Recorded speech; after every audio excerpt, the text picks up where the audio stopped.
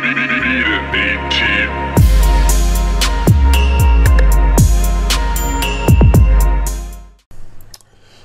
is up, everyone? So I got this little beat here. I'm still working on it, still mixing it, still finalizing some things, maybe adding in a couple other things, kind of showing you guys what this mix kind of is all looking like. You could kind of see all the effects I got. I even got a whole master channel going on. So let's mute all this first.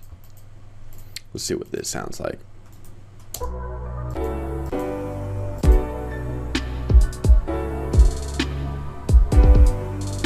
It actually doesn't sound that bad with all the master muted.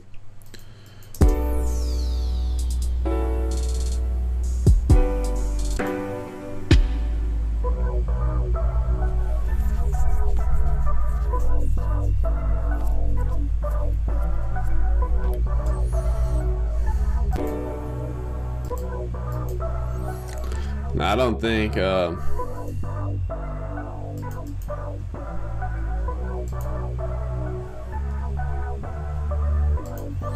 think this was supposed to have a low pass filter, actually.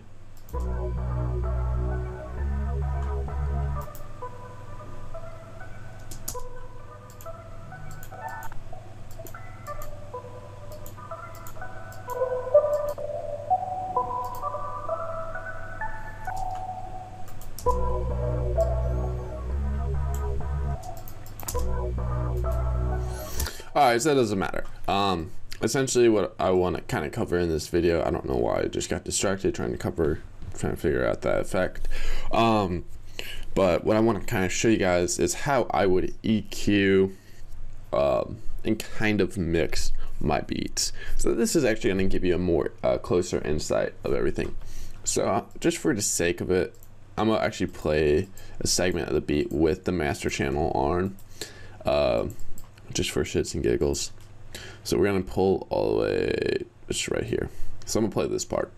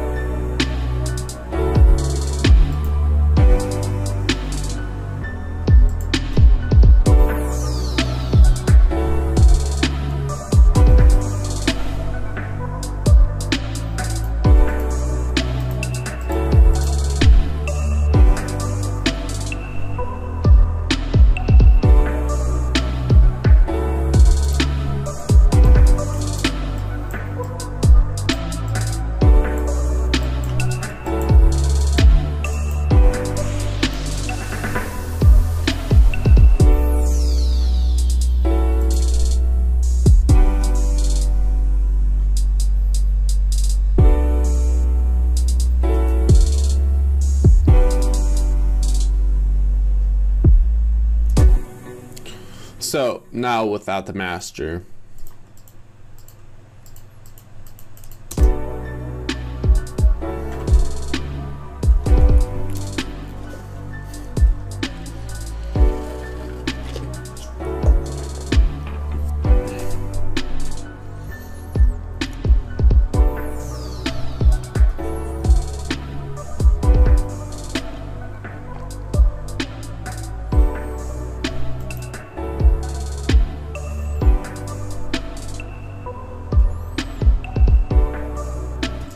so it's not, I didn't play the full thing, but it's honestly not that bad.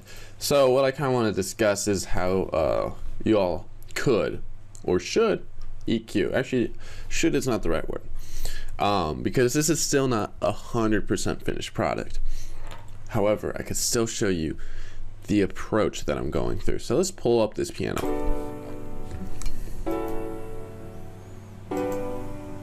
So these are both going through 4. Let's just mute one of them. Okay, so this is just like a ambient sound.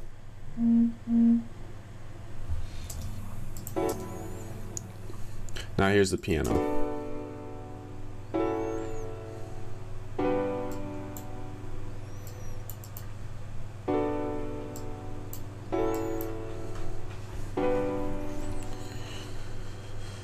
Oh, whoops.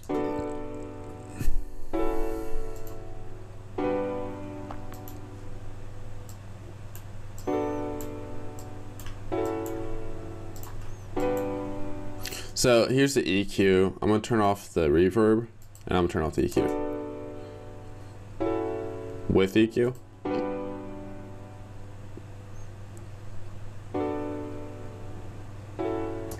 Without EQ.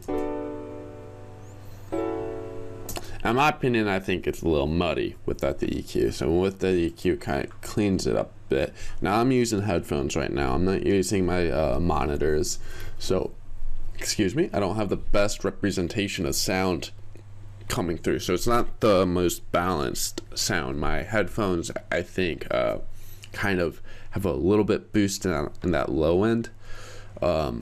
Or something, so I don't get the best clarity. So that's why I kind of don't want to finish this beat until I get back to the studio. I'm out and about right now, so I'm not sitting in the studio where I have the monitors playing and such. Now with that reverb, we get this, like a little bit of space.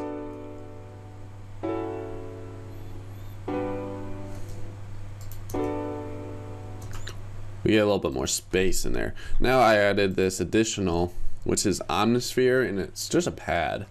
And now I screwed up because I clicked it and Omnisphere is gonna take 5 minutes to pull up. So let's just sit and wait. Because if I click, the computer's gonna get mad and freeze up and crash.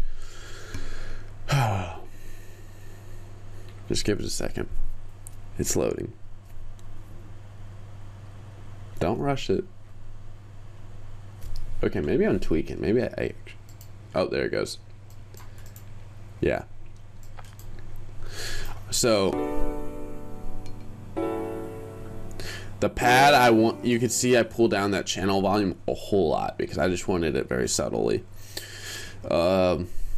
Now, what else can we look at? Let's look in this Alicia Keys, which is Addictive Keys and Alicia Keys, and they're going to the same. We're going 19. Oh man, we got a lot of stuff on this. Good. Now we can see. So we got that delay. Let's stare.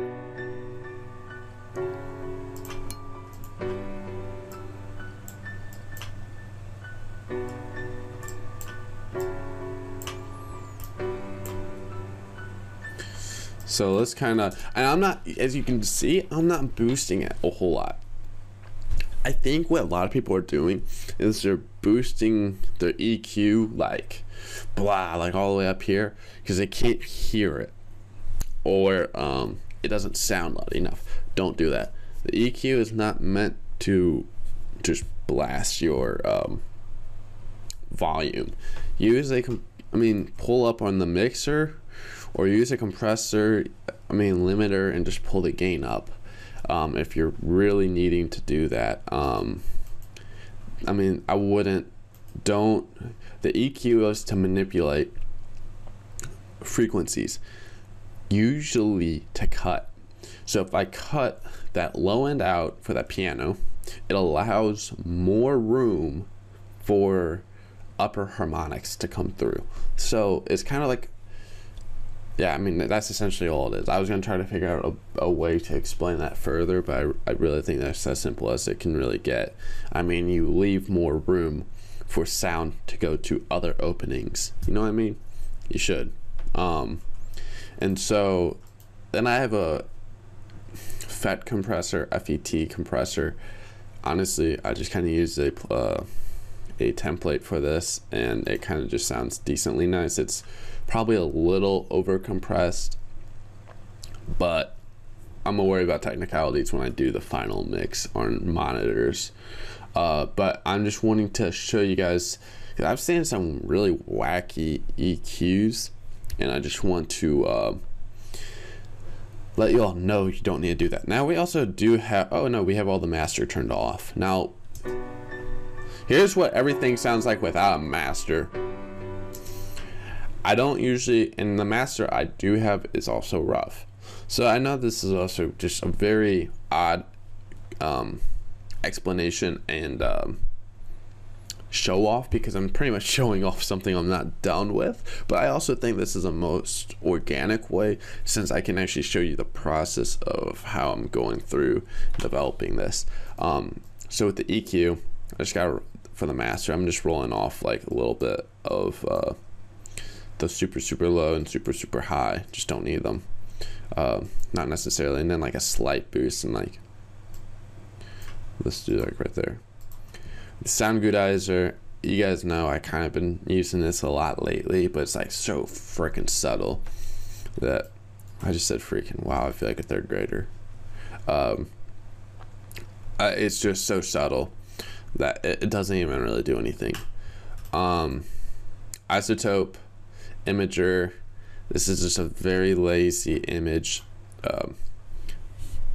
system that I do to kind of like spread the sound. That's very lazy of the setup that I got going on with that, but now I'm just gonna turn on everything else. I got a lot of limiters, and so these limiters are pulling up the audio. So now let's listen to it.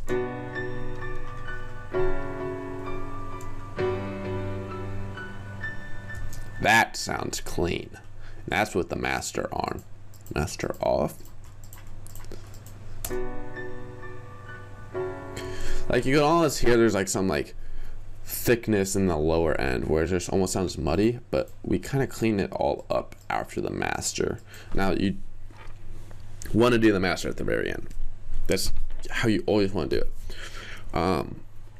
I kind of just threw on this master so I could send it to an artist, and then we're going to do post-production. So it's kind of a very weird ambiguity system. Not ambiguity, but like we're in this weird thing where we got very rough mix, a rough master, send it all to artist as if it's a finished beat. He's going to come into the studio, we're going to record, and then we're going to fix it after that. So that's the whole purpose of this beat. But now it just sounds a whole lot cleaner. So like you guys don't need to, there's a lot more steps going on, so you don't need to do everything in one thing. So don't let the EQ do everything for you. The EQ is just to clean up the sound, take out the shit, and then the compressor is going to try to bring up the good stuff, because you just cut out the shit with the EQ, and then the compressor is going to try to boost it, the good stuff, and still cutting out the bad stuff. And that's just a rough idea of it. This isn't so much of a tutorial on mixing. It's kind of just, I want to tell you guys the functionality of it. Now there's no true right or wrong way, but you're gonna find it's a whole lot easier. Just use what they are meant for. Use the EQ, just cut out the shit. Use a limiter or compressor to bring up the good stuff, because that's essentially, you're wanting to compress it and just solidify it, push out that the bad harmonics, the bad frequencies. And then when we get down, and then after that, when you start getting a closer representation of that clear, crisp sound that you're wanting, or whatever sound you're wanting, then you start tossing on the effects. Like we got the delay, a little bit stereo enhancer, and then gross speed, etc. I always do the EQ first, and of course when I say that, it's not first on this one. So we can just see the soft clipper. We don't even have that on there. So I mean, yeah, this is just a very quick rundown. I know this might not help everyone, but I think it will help some. Gonna have to figure out a title for this video since it's not a direct tutorial, but hopefully this, I mean, we got this EQ right here. I mean, this is like a massive cut. Where the hell is this even at? Piano hits. I don't even know where this is at. Interesting.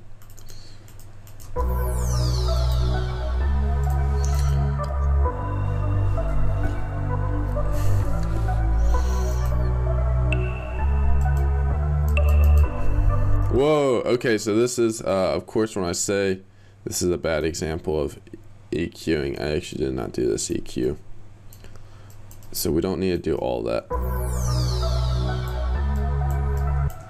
So now we get kind of like a little bit cleaner representation. That sounded really goofy earlier.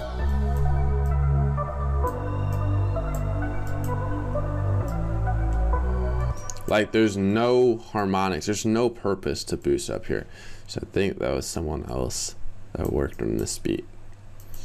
So, which would be Tony. But that's whatever. So we just fixed that. So now we got a little bit cleaner.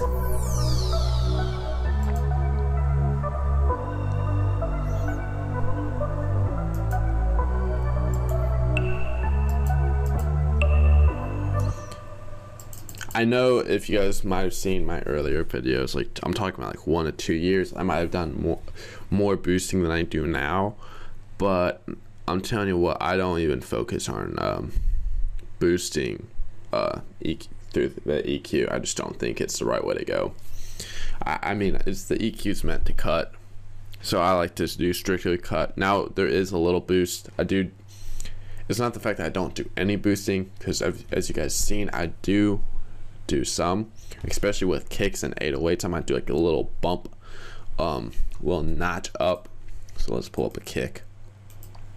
Yeah, you see I got a little boost right here, like, but it's not by much. So I mean, that's it really. I just kind of want to tell you guys and show you some ways on EQing.